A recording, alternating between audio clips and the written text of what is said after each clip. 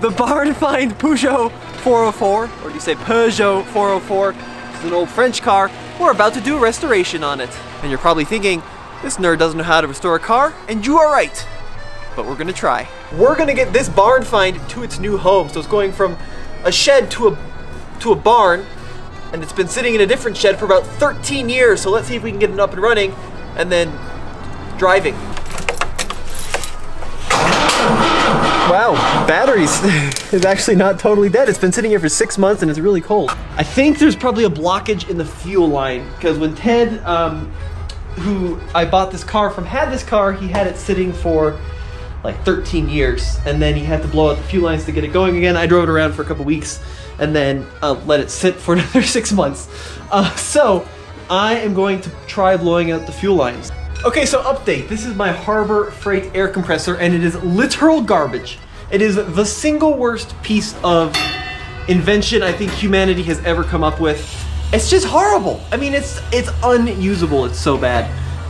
It will hold air for, I don't know, 20 seconds and then the pressure that comes out of there is abysmal. So what I did is I removed the fuel line going to the fuel pump and I was able to get just enough air in there and I can hear it bubbling in the tank, but nothing's coming out this side, so I don't want to do what I'm gonna do. I'm going to suck in on the fuel line and see if I can clear the blockage with this pump. This is gonna be horrible.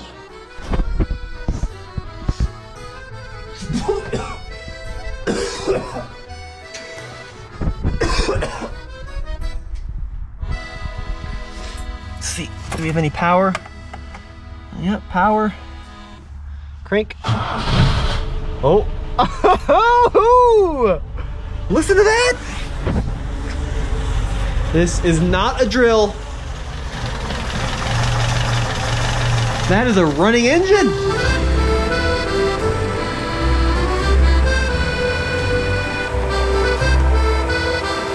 Here we go. Leaving the neighborhood where I store this car. It's running amazingly well. Knock on Peugeot that stays the case. Now what are we looking at? This is a 1965 404 wagon, 404. And this was a very popular car throughout France, but also Northern Africa. And ooh, we got some puddles here. I'd hate for it to get rusty. It's a joke, it's a joke. I promise it's a joke. Now, why am I restoring a 404?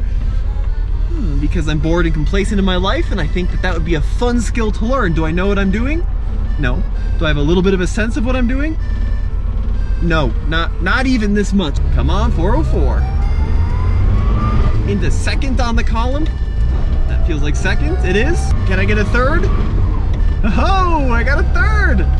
1.6 liter engine, and it's a Hemi, baby. This is basically a 1970 Plymouth Cuda. Now, to get to my final destination, I am gonna have to drive it up an ice-covered hill, which I did last week in a 2CV, and it did not go swimmingly.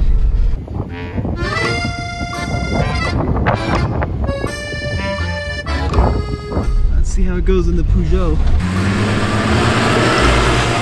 It's going for it. Oh wow. I'm already rallying, did you see that? It's a major oversteer. Oh God. This is exactly what I didn't want to happen.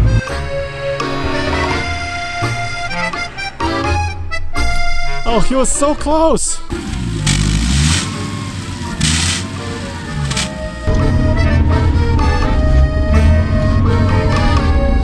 Oh, come on, car. Oh God. It died. Is now broken down. All right, now it's a party. Now my dad is showing up here. Can you please go get the strap and the D-ring? I think you're stuck. I am stuck. You need a pull?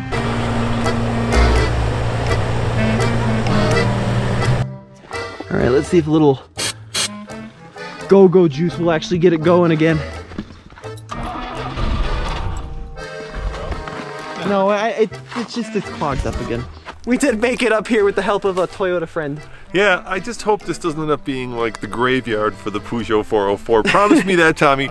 Tell me that this thing will live on beyond tumbleweed ranch. That is the goal, Dad. I do not want it to fall apart and slowly disintegrate into the ground here, becoming one with this American soil. It makes good lawn art. It will Very make- good.